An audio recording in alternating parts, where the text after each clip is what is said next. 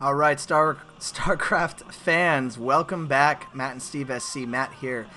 This is the final game that I'm solo casting in the day 4 of the Ever OSL, a round of 16. This is Group D. This is going to be Type B versus Kwanro. Yes, our final ZVZ of the night. And, I don't mind short ZVZ games. It means not having to split up the video. It means not having to link the videos. It means less uploading. But, I don't know, it's also not quite as fun. So, I was really hoping for more. We'll see if maybe we can get that from here. I got all excited after seeing a fantastic set of matches. Jaedong and Crazy Hydra in July, and all these Zerg versus Zerg matches in the MSL recently. And I was really hoping for some of those here. But anyways, we have Type B on the left, and then Kwanro, the sideways Zerg. His face is sideways. At first I thought it was just because he tilted his head, and then I actually saw him straight on and realized that he has a sideways face. So he is now the sideways Zerg. That's right, Kwanro. Be proud of that nickname. They're going to play here on Heartbreak Ridge. So I've been kind of reviewing for you guys all the groups and what they are. Group D is Flash, Kwanro, Stork, and Type B. Stork, looking sexy. Spoiler warning, beat Flash in an awesome game that was casted by Moltrap and a few others. We did all the rest of the games from that day. It was day 3, but Stork, just a beast balling here. I'm hoping that this is his year to win this. That would be pretty cool. Anyways, Flash currently 1-1 in this, Stork 2-0. Kwanro and Type B both 0-1. And let me grab the colors real quick. We got Type B as blue. All right. And, okay, I think they just changed the colors on me. So Type B is yellow, and that's actually good. And then Kwanro is red. Okay, I wouldn't have liked blue and light blue. Anyways, so Kwanro and Type B are 0-1. So whoever wins this game puts the other one in the hole and then ties with Flash. Again, the only group that is final is Group A, where Movie and Jaedong are going to be moving on to the round of 8. But anything can happen in all these other groups. Again, specific things have to happen in order for people to win or be able to move on. But being 1-1, of course, is better than being 0-2.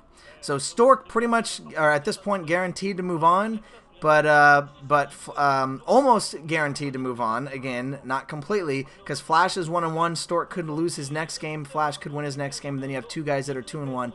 So again, pretty much anything can happen here. There is still a chance.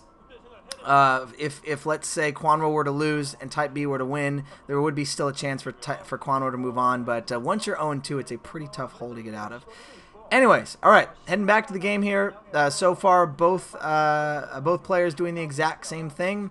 Both of them are probably going to go for the 12 pull, or nowadays it's kind of between the 12th. Yeah, it's going to be a 12 pull.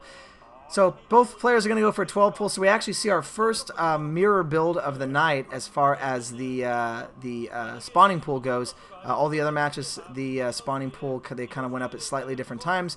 Both players getting it up right now. It looks like Kwanro will be slightly in the lead. So as far as stats go for these players, Kwanro is about 56% against Zerg, whereas Type B is about 39%. So Kwanro does have him a little bit there. Granted, Kwanro also has about 3 times as many games, which says even more about Kwanro. Interestingly enough, Kwanro just played Type B in the Pro League about a month and a half ago and did beat him. So the favor, excuse me, folks, is going to be with Kwanro here as far as things go. And an interesting placement for the pool. I'm wondering if using that to kind of help block the drones there. That's what Type B is doing. If he does have to build a sunken, he can kind of build the sunken behind the pool, which will block it if links come into attack, and then he can try to surround it with Zerglings. So that's actually not a bad idea if it does ever come to that. Both players are exactly doing identical builds here. This is a long, narrow map, as you can see. It is Heartbreak Ridge. Heartbreak Ridge does tend to lend itself more to creative play, but usually I see that more with, not really as much with mirror matchups, but more with, ZVP and TVP and stuff like that. So, again, both players doing the exact same thing at this point. Heartbreak Ridge, I think, is probably one of my favorite maps. I've played a lot of games with Steve on this map, and it is tough for Zerg to maintain that third base, which is something that we talk about, not with mirror matchups. But a lot of announcers getting really excited. Yes! The Overlord did not scout the Zerglings. Oh no, Kwanro might totally not be prepared with his 4 Zerglings. Let's see what happens, everybody. What's gonna happen? Oh no, now he scouted it. Oh man, this is exciting. This is exciting StarCraft, guys. I'm telling you right now.